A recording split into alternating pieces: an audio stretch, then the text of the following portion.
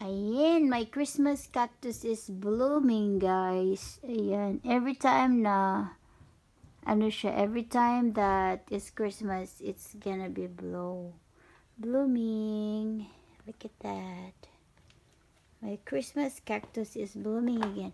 Ang laki niya ang laki-laki talaga ng Christmas cactus ko, guys. Ayan, tingnan nyo. This Christmas cactus was given to me by my friend. That was 2015 and now it's 2020. So this is like 5 years here. It's really big. Yeah, look at that. Ang ganda, no? Kasi winter na siya, kaya yung mga plants namin nandito na sa loob. Yeah. So we're still doing it. Look at that. Plants. Yes. Avocado yan, guys. Avocado yan from Mexico. Yes. Tumubo siya. Baka magkaroon ng bunga yan.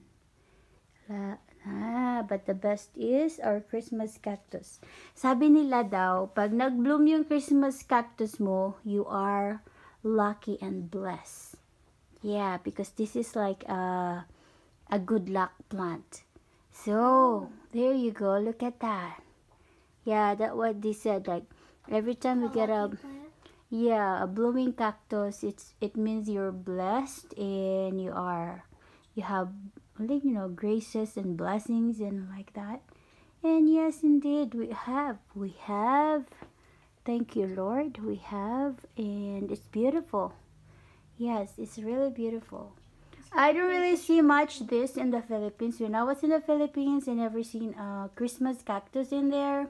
But right now, maybe they have it already because Philippines right now, they are crazy with plants all over the world. Like, I think the entire Philippines are collecting all the plants.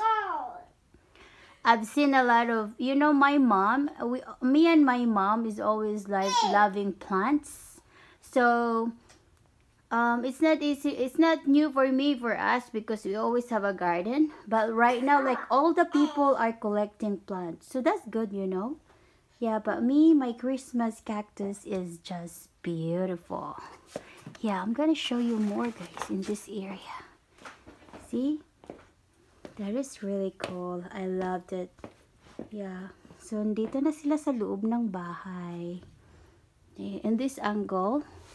Because, the Christmas cactus is like, it's going down.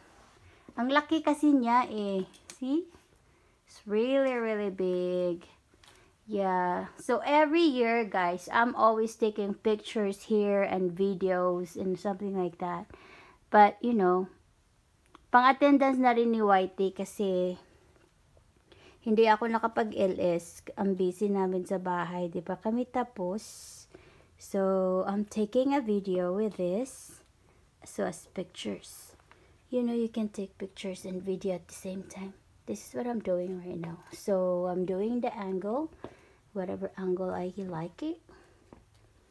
Yeah. So, this is one of it. Yeah. So, thank you so much, guys, for watching. I hope you like my Christmas cactus. And Merry Christmas to you all. But maybe we will have a nice greeting soon. But, we'll see. Ayan. So, God bless us all and stay safe. Bye-bye.